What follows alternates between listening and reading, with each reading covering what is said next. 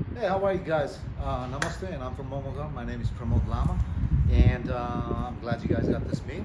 And what you got in there is pork curry, like we make it at home, and the lentil soup, like we make it at home. Aloo is kind of like a cold dish, but that's how we do it, and that's how we eat it. And we just wanted to serve it like that. We got a little bit of salad in there too, and then what else do we have? Pork curry, lentil. Rice. Oh, and then rice in there. So what you want to do is, if you are heavy into rice, just do the whole thing. Else, just do a little bit of rice, pour a little bit of lentil soup on it, and then put some curry on it, and then a little bit of aloo if you'd like it, because it's like a hot and cold mix. And we kind of eat it like that. But hopefully you guys enjoy it, and thank you for doing this for us.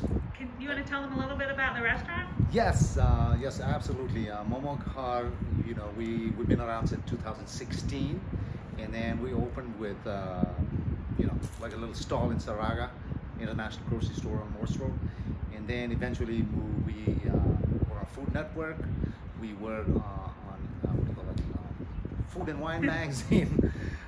We became #1 restaurant, and then eventually North Market came calling. So we ended up in North Market 2018, I think. But our actual goal was to open a full restaurant, but since we moved to North Market, that deal got delayed.